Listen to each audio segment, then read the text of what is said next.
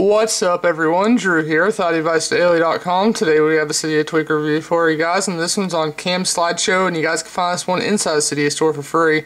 And this tweak is actually for your iPad, and what this tweak will allow you to do is it will simply give you the option to have quick and easy access to your iPad's camera right on the iPad's lock screen.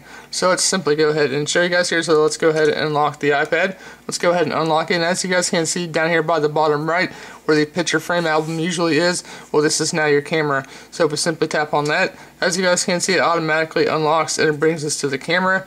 We can go ahead and turn it around, and we can go ahead and take a picture and whatnot just like you normally would right through your iPhone or iPod Touch. So there you guys go. Go ahead and make sure you guys check this one out. This has been Drew with iDevice Daily, checking out CamSlideShow, and you guys can find this one free inside the Cydia store. And if you guys like this video, go to make sure to subscribe right up there for all your daily jailbreak tweaks. Give this video a thumbs up, drop all your comments down below. Follow us on Facebook and Twitter. All the links are down below in the video description for up-to-date news.